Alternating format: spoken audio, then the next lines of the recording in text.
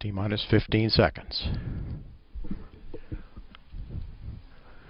T-minus 10, 9, 8, 7, 6, 5, 4, 3, 2, 1. Main engine start, 0. And liftoff of the Atlas V with Curiosity, seeking clues to the planetary puzzle about life on Mars. The program is in right on time. 180 operating at % plus as expected.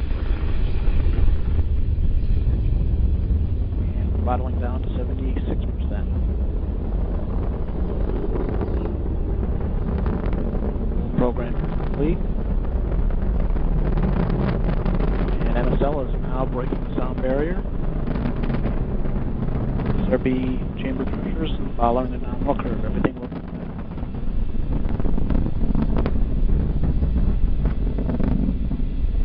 And we passed through max Q. We're on closed loop on Atlas VU. Signatures as expected. SRB profile continues to look nominal. Throttling back up to 100% thrust on the RD-180. Engine parameters looking good.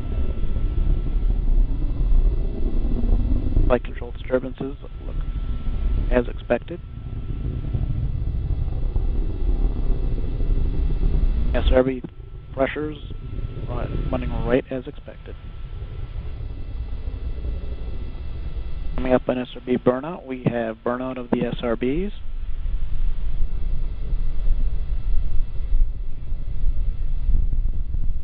Everything is looking good. 10 seconds to SRB jet.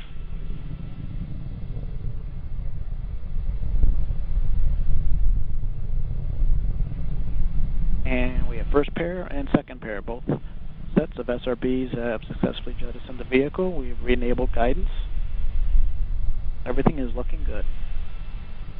This is Rob Gannon, our United Launch Alliance Telemetry Manager. We're hearing. Vehicle is now 32 nautical miles in altitude, 54 miles downrange, traveling at 4,900 miles per hour.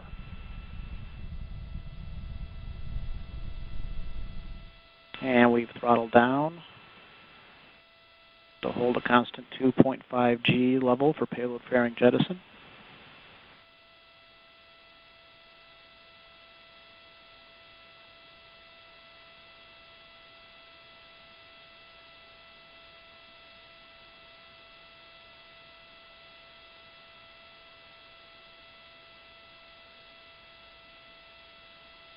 And we fired the pyro valve, pressurizing the RCS bottle.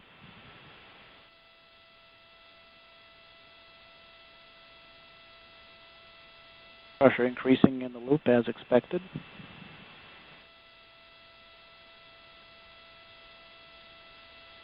Now we're hitting our 2.5 G limit, coming up on payload fairing jettison, approximately 10 seconds.